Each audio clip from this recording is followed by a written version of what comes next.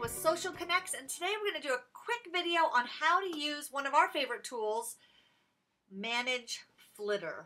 Now for our clients, our goal is to build their community, but we don't want to just add a bunch of random Twitter followers to their account. So we want to follow strategic people or strategic accounts for them that could potentially do business with them. So one of the ways we do this is to use a tool like ManageFlitter. There are others out there, but we have found ManageFlitter to work really well for us.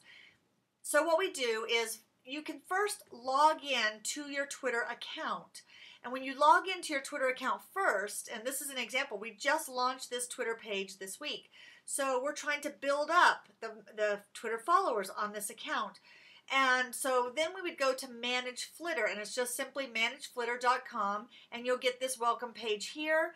You can sign up if you're brand new to ManageFlitter, or you can click Get Started, and it's going to link to the account you already are logged in on your computer. Now we have multiple accounts signed up here, so I'm always real careful which one. So if I click Start on here, it's going to connect to the Twitter account that I'm currently signed in on.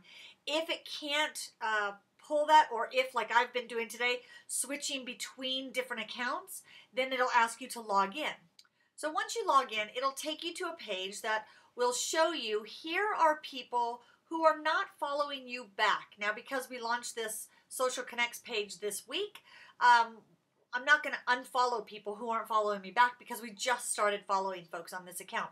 But let's say you've had your Twitter account for several months, maybe even several years. You may have a bunch of, I call them dead weight. These are people that you connected with a long time ago. They've never connected back with you, so perhaps you want to unfollow them. It doesn't mean you want to unfollow everyone who doesn't follow you back. I follow a lot of news sources or sites that they may never follow back. For example, Fast Company magazine. They may never follow back, but I want their information, so I leave them on there. But this is one way. When you hit that cap, Twitter has a cap of 2,000.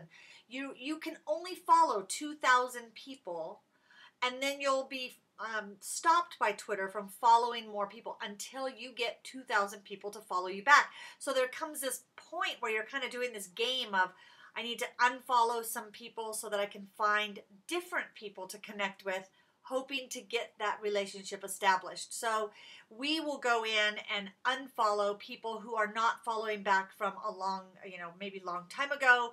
Or we can say, let me unfollow people who do not have a profile picture, because sometimes those are spam accounts. In this case, it's kind of funny. This is a friend of mine, and she just created her Twitter account, and so I'm not going to unfollow Denise. But I can say, show me people who are fake followers. Again, Denise's name pops up in there because she doesn't have a profile picture, and sometimes it's also based on the number of people that they are following, and that are others who are following them back. That number has a big difference, and so they might be seen as a fake account or a spam account. So you kind of have to use your judgment when you hover over them. It'll give you some information on this account, and this one says this account was created 18 days ago, could still be new. They've never tweeted, again, could be a new person. They're following 700, only 41 have followed them back, so they're seen as a possible fake follower.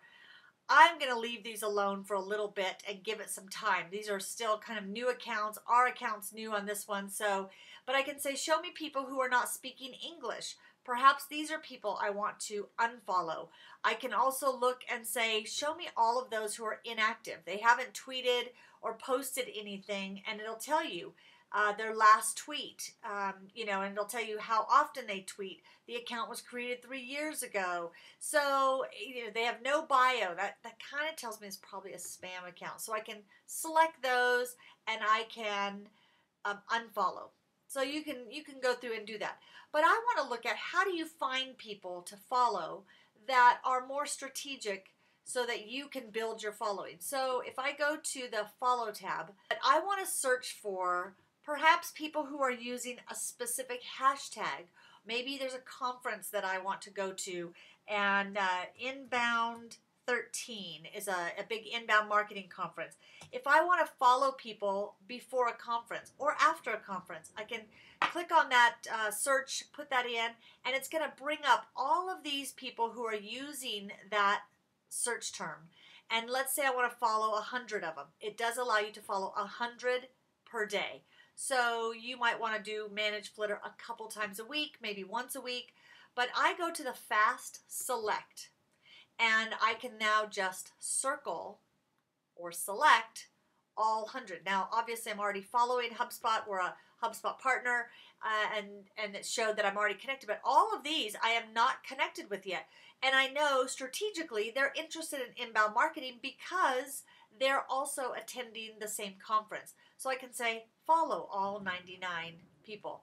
So it's a great tool for following a lot of people very strategically. You can also do a search for a specific person. Maybe there's an account that is similar to your industry or an account of a great potential customer, and you want to follow people that they are connected with. You can also do that using ManageFlitter. So I recommend go beyond the free account. They have a basic account for, I think it's about $12 a month. And to me, it's worth it if you're trying to boost your Twitter followers very strategically. I hope this has been helpful. Let me know if you have any questions. Obviously, you can connect with me on Twitter at Gina Schreck. I would love it if you connect with our new Twitter account at SocialKNX. And be sure to check out our website. We have lots of resources there, some ebooks, some checklists for you. Our goal is to help you build your business using social media.